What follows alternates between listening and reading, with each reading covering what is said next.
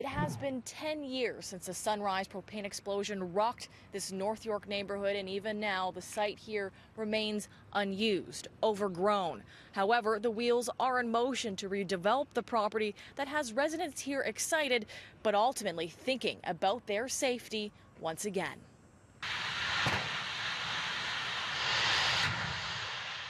A decade after flames lit up the night sky and smoke choked out the stars, the memories of the Sunrise Propane explosion linger. Retired CityNews cameraman Pedro Zuquet captured these iconic images. He was one of the first on scene that night. I look towards the east and I see this huge orange glow in the sky, and I go, okay, this is a big one. Oh my gosh. Propane leak from a hose failure during an illegal truck-to-truck transfer sent fireballs into the sky. The blast forced about 12,000 residents from their homes and killed 2 people, veteran firefighter Bob Leake and Sunrise employee Singh Saini.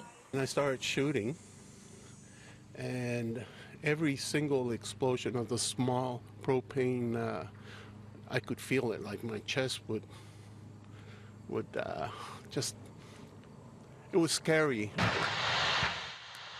A number of homes were destroyed or damaged, like Mario Iaboni's. Yeah, then I told you all of the siding down, the window all moved, the floor cracked, they put the new paint, new insulation on the top, everything. The one that we ended up recommending to City Council is the mixed use.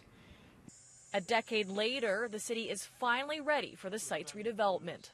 A park, townhouses, generally lower form residential, and then mixed use would allow for an office complex, or could allow for apartment buildings within that area.